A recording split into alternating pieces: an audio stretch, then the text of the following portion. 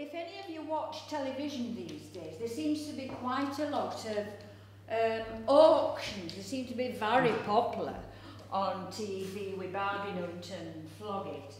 But there is a warning in this next one, if you go.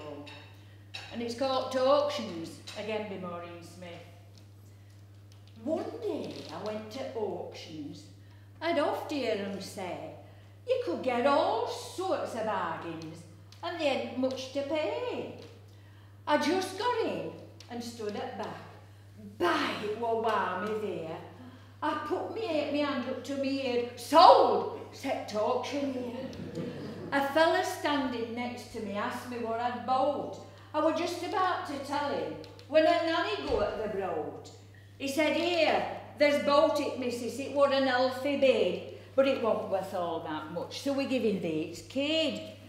I hadn't get much money. In fact, I hadn't to be in. I shouted out to tell him, and he shouted, sold, again. At 14 dozen dinner plates, and 100 pots of more, so I tried to make a beeline to get out through the sliding door.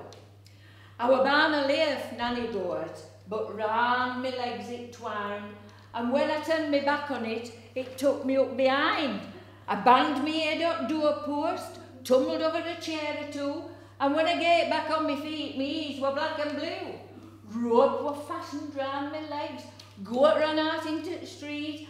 I were galloping behind on my backside, not my feet. So now, I don't go to auctions, and you won't find me, I pray, 'cause I left in such a hurry, I hadn't time to pay.